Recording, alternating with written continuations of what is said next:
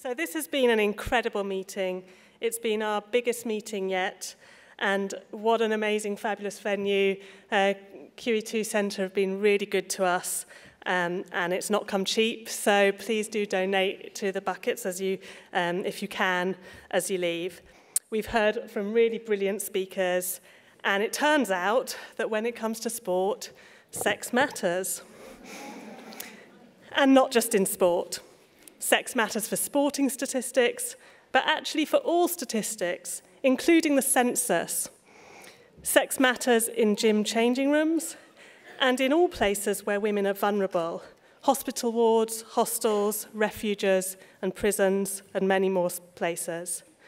Sex matters for female representation on sporting podiums, but also for our political representation and our role models in STEM subjects and throughout public life. Sex matters for lesbians, who should be free to celebrate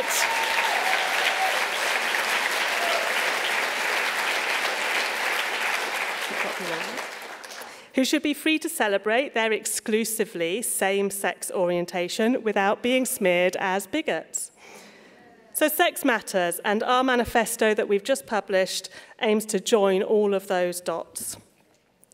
Women's Place UK received an email in the run-up to this meeting that we found very moving, and we asked if we could share it with you with the writer's permission. It's been edited a little to preserve anonymity, but I just wanted to give you this testimony. I'd like to share some thoughts with you so you understand how deeply I appreciate what you're doing. And also just because I previously felt so abandoned by the feminism I'd encountered. I live on a boat. I never learnt to swim. Tried to as an adult so I don't drown when I fall off my boat, but I was unteachable by then. My younger sister can swim. This is because some 30 years ago, a group of mums hired out a sports centre so that the mothers and daughters, nieces, girls could learn and go swimming safely without any bullshit from their blokes. I was and still am jealous for not learning how to swim then. I missed out on that because, as what would be now called a gender non-conforming girl in a conservative religious community here, with general non-conforming behaviour, what my parents would call trouble, what I now realise is Asperger's, I was instead married off as a teenager. If I was born later and to different parents, I'd have long ago been packed off to the Tavistock Clinic. I'm grateful I wasn't, because I'm happy to be me and a woman. There are so many parallels across time and dogmas. I'm not surprised I didn't want to become a woman then. I'm not surprised so many young girls don't want to become women now. Never ever did I think I would be grateful for what happened, that marriage as a teenager. But it's true, it seems a better fate than some of what I see happening now. I did escape the marriage and abandoned religion, but not religious women. I learned that the word for what I've instinctively always known was feminism. Now, that liberal, happy-clappy feminism, supposedly, I was told, that feminism wouldn't listen to me because my existence contradicts their dogma. I'm inconvenient. I make their intersectional, hierarchical nonsense implode, so they'd rather attack, just like they attack what you are doing. I understand that you are putting yourselves in danger, and I am grateful. I am grateful because you are doing it for all women, and I had lost hope that that was a thing.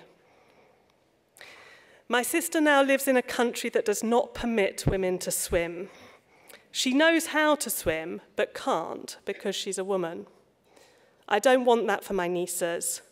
I wish I could teach them to swim when they visit, but I can't, because I was a girl once and there was no safe space then.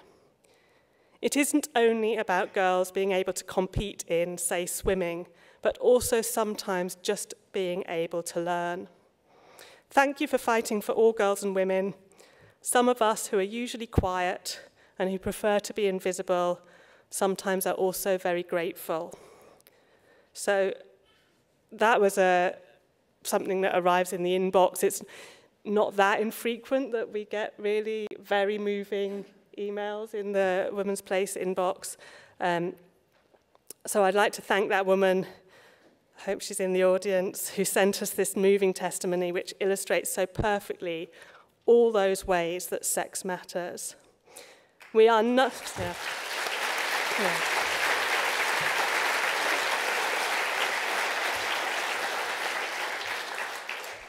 We are nothing without our supporters, and we are grateful to you.